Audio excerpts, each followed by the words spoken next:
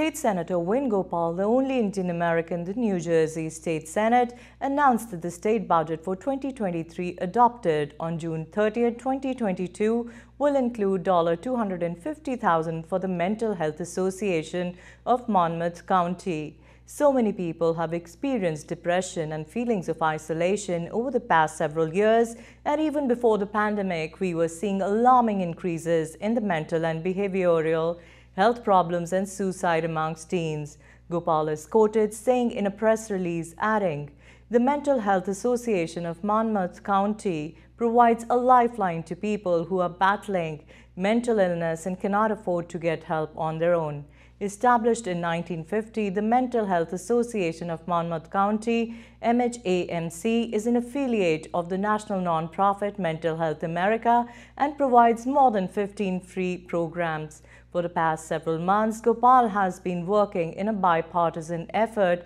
with legislative leadership in Trenton to secure direct funds for the residents of the 11th Legislative District, the press release said.